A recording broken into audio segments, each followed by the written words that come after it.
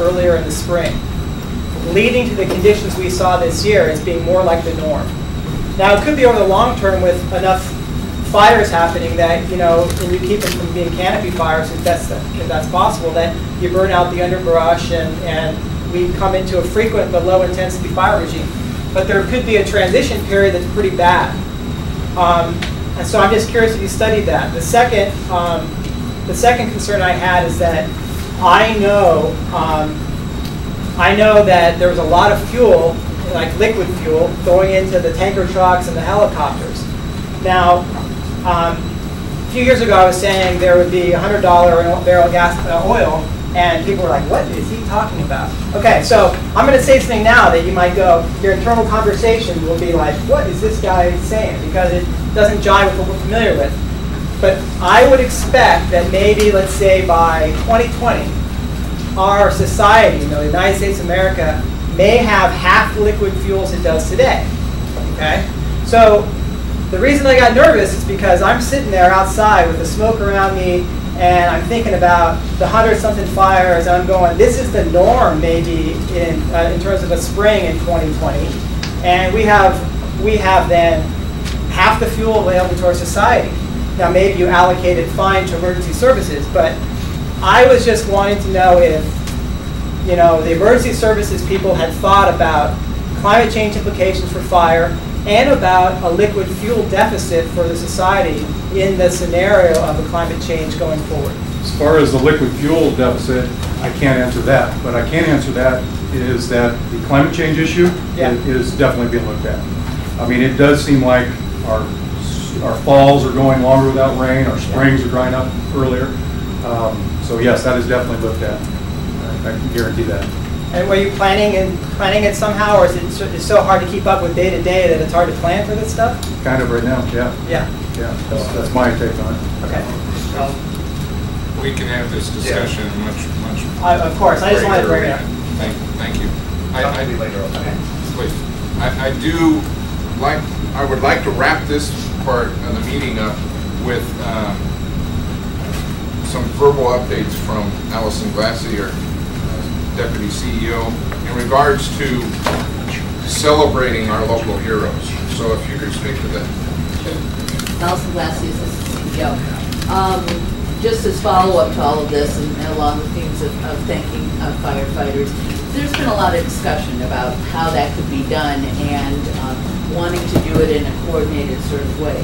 So one thing that the executive office is working on, and will be working with the board's office on, is, and definitely working with all the fire service agencies, is a list of all of the agencies that have been involved, and that means agencies that came from Canada, I guess Australia, etc., as well as getting the names of local responders and firefighters from Mendocino County, and then turning those into some sort of proclamation.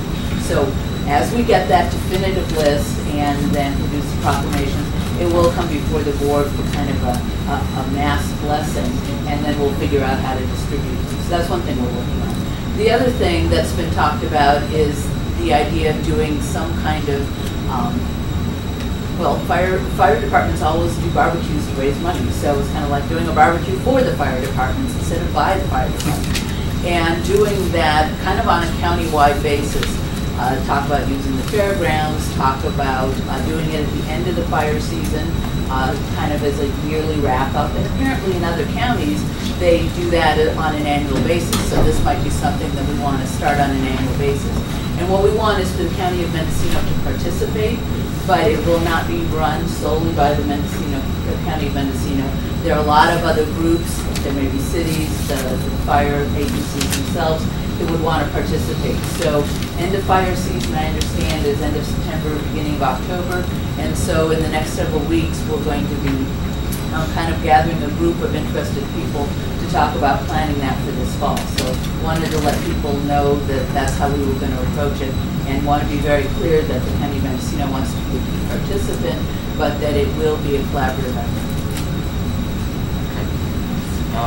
Questions to the board and that last update and celebrating our local heroes. Okay.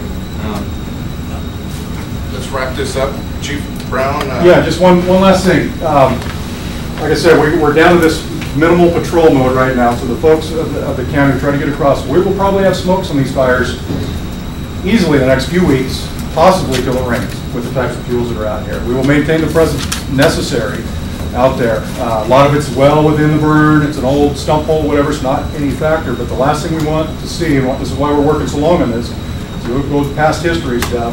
We don't need anything to come out of here, and even if it burns 500 acres of timber out here on the Mendocino Redwood Company, they've already lost enough. We don't need that to happen. But you take the Oakland Hills, 5 acres the day before, came out the next day and it burned up 3,000 structures. So that's why we're maintaining this presence out there, and we'll maintain it as long as we need to. And everything's shaping up really good, so that's all I have. Thank you, Chief. Okay. Appreciate your appearance. And just for an item for the public, as part of the consent calendar, we reaffirmed the declaration of emergency for Mendocino County for an additional 2 weeks to make sure that it carries over and takes in account this continuing effort. It's not over yet, but I think Cal Fire is doing a pretty good job, and we needed to reaffirm that, and we did that this morning. So, any additional? Okay, why don't we recess for lunch, and we'll continue additional items after 1:30.